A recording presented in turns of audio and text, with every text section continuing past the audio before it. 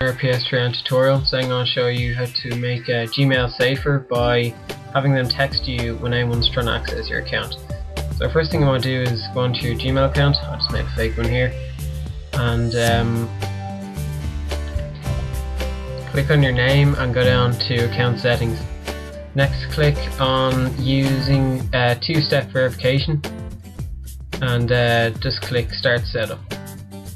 So first of all, I'll ask you for if you want an application or a landline or mobile phone. I'm just going to use a text message mobile phone for this one, and I'll enter my number. And when you enter in your phone number, just click send code, and you should get a message on your phone. So I'm just going to do that now. I'm not going to show you my phone number obviously, but I'll tell you if it works. The next thing you want to do is add a backup. Now it gives you these codes, and you can just write them down or print them off. So when you're done doing that, just go down to the bottom and click yes, I have a copy, and click next.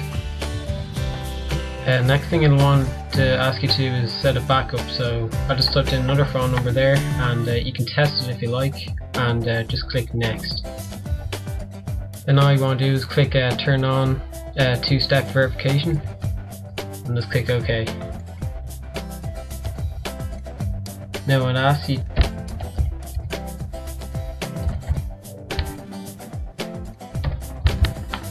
and click sign in.